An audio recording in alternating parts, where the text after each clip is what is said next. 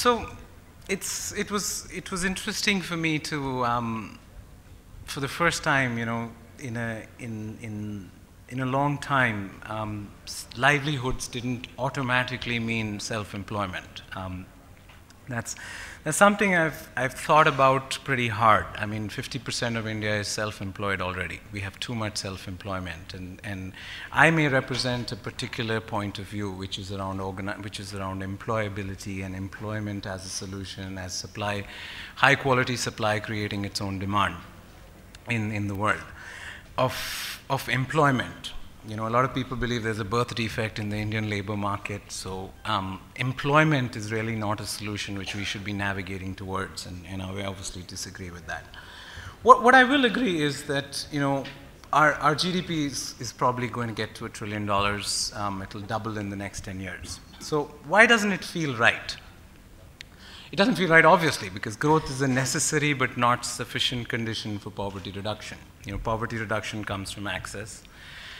And the access today is being created by India's labor market going through 5 transitions. There's a farm to non-farm transition, there's a rural to urban transition, unorganized to organized, subsistence self-employment to decent wage employment, and school to work. Most of these 5 transitions in my head, and some of you may disagree, represent journeys to a better life for most Indians, but they're not working. And I think the context is important. We're a people supply chain company running out of inventory. So I had a client of mine screaming at me as recent as almost a year ago, in telecom client saying, we have 500 open positions in sales, why are you not filling them in?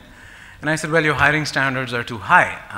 We're doing it for all your competitors. So he said, okay, I'll call you at lunchtime. And he called me at lunch and said, I need a pair of hands, I don't care if a brain comes attached. And we filled in those open positions in 2 days. But on the other side, we held a job mela in Jaipur with the government. We took about 200, 300 employers, and 35,000 people showed up that day. And I was the only guy wearing a suit for like 10 kilometers, so 1,000 of them came up to me. And I can guarantee if 800 of those kids were born in Delhi, Bombay, or Bangalore, they would have had a job. But it's the ovarian lottery. They were born in Dausa or Barmer or Jhunjhunu, where they just have no access to what are the jobs or what kind of skills they need, or just don't have the skills. And so we spend a lot of time on the whole skilling issue as our binding constraint. And there is a market failure in skill development, because employers are not willing to pay for training or candidates, they're willing to pay for trained candidates. Candidates are not willing to pay for training, they're willing to pay for a job. Financiers are not willing to lend to candidates unless a job is guaranteed. And training companies are unable to fill up classrooms, even though some of them are now spending 30% of their revenues on marketing. So there obviously is a problem here. So the theoretically elegant construct of there's so many jobs and there's so many people, why isn't it sorting it out? And if we want to repackage our human capital as a demographic dividend, I think reform lifts all the boats, but some reforms makes those boats seaworthy. So there's a radical revamp of our 3E ecosystem: education, employability, and employment. And I didn't spend too much time on education till about a year ago, because I felt, we don't have a dog in this fight. But now I'm realizing that you can't really unpack the 3 E's very much, because they're very closely related. And there are 3 problems in India's human capital ecosystem. There's a matching problem, which is really connecting demand and supply.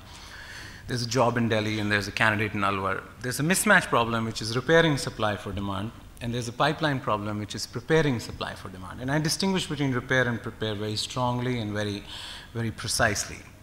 So innovation will happen at the intersection of public, private, NGO, financing, delivery, and certification, and education, employment, and employability. So vocational training will work, or skill development work, if you convert it into a job with fine print in my world. I think the context is important. There's a very low penetration of education. That there are very low and uneven returns. 58% of graduates make less than 6,500 rupees a month. So they're very low returns. The quantity versus quality trade-off. Our ayatollahs of education have tried to control quality by controlling quantity, and we've ended up with neither. And I think that trade-off has to be calibrated a little differently. Our regulatory ecosystem is focused on accreditation, which is inputs, but outcome light. The 10+2, 3 system is is interesting, but it has very few on and off ramps and really doesn't account for the multiple intelligences, which the complexity of our economy. If you view jobs as SKUs, we have 15,000 SKUs which we hire for. And our education system probably produces for less than a tenth of that. They're not really work ready when they come out. In a Jodhpur job mail, I remember a candidate kept shoving his BA in English certificate in my face, and I kept talking to him in English, but he would answer me in Hindi. And I said, look, English is a vocational skill, just answer me in English. And he said, मैंने अपना BA English Hindi में किया है. You know, and he could write. I made him sit down and write, but he just was not confident to converse with me in English. And I think the delivery systems, the way it's architected right now, are sabotaging the whole employability rather than just learning for earning versus learning for living. I'll come to that later. In employability, it's clear. We don't link our financing to outcomes. We pay for input rather than jobs. Our financing is public financing is only available for public delivery. So public financing being made available for private delivery is a new thing. But if public delivery is the only way public money can be spent, then they don't have clients, they have hostages, and they act like that.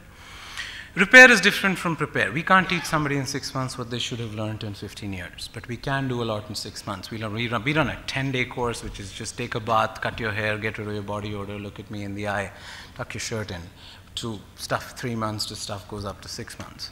It's not self-healing, the current system. So if you take the national occupation codes, 90% of them need knowledge, while 90% of the jobs out there probably need skills. So there's a huge mismatch between what we think are the skills and where we think the jobs are. We're still fighting yesterday's war. The entry gate versus exit gate. See, you can be like the IITs and IIMs with tight entry gates and wide open exit gates. Or you can be like the chartered accountant exam with wide open entry gates and tight exit gates. But today, vocational training in India has wide open entry gates and wide open exit gates. So the signaling value of certification is very low. Apprentices, we only have 250,000 apprentices in this country because of the stupid Apprenticeship Act, which was written in 1961. Popcorn stand, Germany has 12 lakh apprentices, Japan has 6 lakh apprentices. Learning by earning and learning by doing is a very powerful way of doing skill development. And the speed limit for on-the-job training expansion is much higher than the speed limit for classroom expansion, but we haven't taken advantage of that. The center regulates and state delivers. This is true of most human capital stuff. I can have a meeting in Delhi, and I did a few months ago with DGT, where they said, we've got brilliant programs for skill development, the PPP program, the excellence program, but the states are just screwing up execution. And we run an ITI in Jaipur, or we help them. And I go to them the same day, and he says, what are you talking about? We are still teaching automobile engineering with a carburetor. No Indian car is made with a carburetor. An electrician still has to be certified on a 220-volt DC fan. India hasn't had DC for 40 years. So I think a little bit of a policy orphan fault. The person developing the strategy or controlling the money is different from the person executing. And there's a clear market failure, as I mentioned.